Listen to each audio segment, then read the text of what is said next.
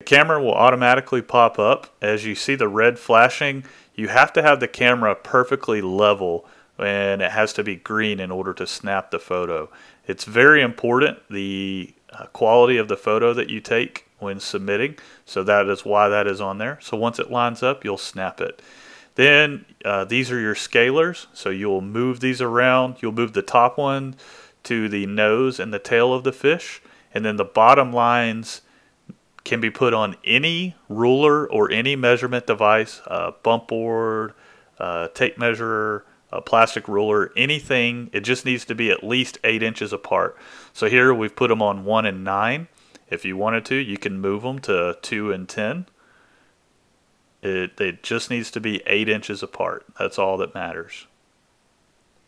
If you're using Android, there will be 4 blue triangles instead of the blue lines, and you'll do the same thing. The nose, the tail, and 8 inches apart.